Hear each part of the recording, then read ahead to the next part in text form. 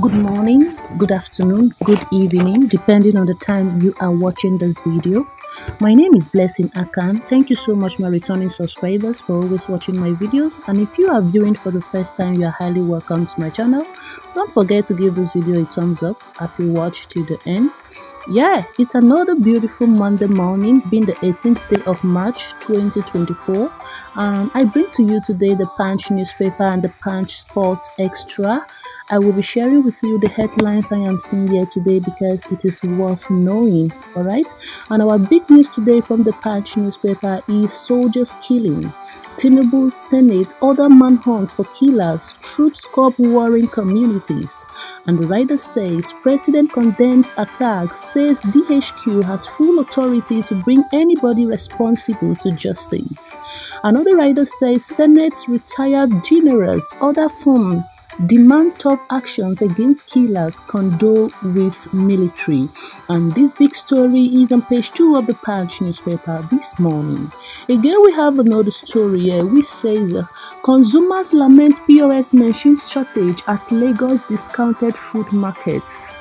That story is on page 8 of the Punch newspaper this morning. Again, we have another story here which said Senate wants against supplementary budgets, excess loans. That story is on page 22 of the Punch newspaper this morning. Again, we have another one here which says abducted editor's wife cries for help, says husband easygoing. That story is on page 8 of the Punch newspaper this morning.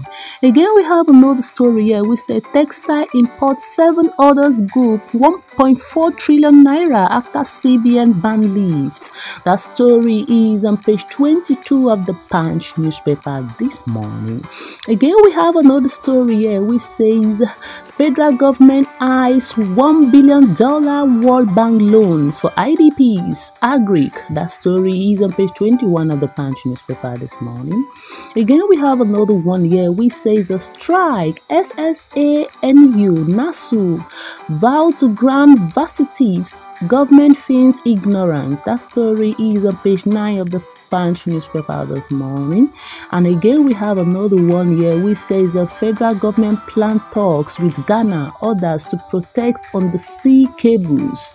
That story is on page 22 of the Punch newspaper this morning. And the story that captured my mind here is that of the soldiers killing, and that which the federal government is planning talks with Ghana orders to protect on the sea cables. I don't know why they went ahead to kill so many soldiers. It's so sad. And the issue of the cables is really affecting our network for the past 2 weeks. I have a friend in Ghana. He also told me that they are having network issues, both to recharge, both bank and telecommunication. So I hope the federal government will do something about it. Okay, let's go to the Punch Sport Extra, my lovely people. And our big news here is Chukwueze scored first series, a goal after 8 months, finally. And the writer say Murphy backs 9th League 1 goal after brace. Another writer says again, Nadozie saves penalty in Paris, FC win. And we have another story here which says Joshua rises in heavyweight ranking. That story is on page 2 of the Punch newspaper.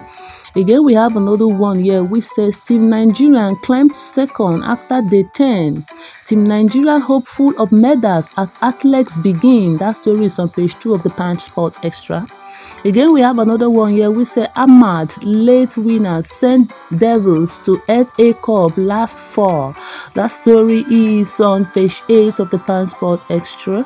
We have another one here. We say again, Awoniyi out of Eagles, friend lies. That story is on page 7 of the Punch Sports Extra.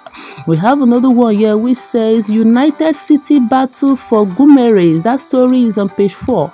We have another one here which says Palmer set for 150k euro per week, Blues contract. That story is on page 4 of the Punch Sports Extra. We have another one here which says Arsenal ready to sell Nelson. That story is on page 5 of the Punch Sports Extra.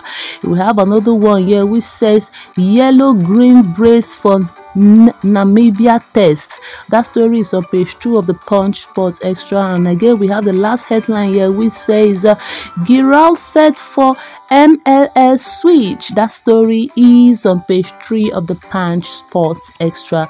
And these are the news we have today from the Punch newspaper and the Punch Sport Extra, and I felt it is important to share with you as usual. Thank you so much. Until I see you on my next video. Bye bye.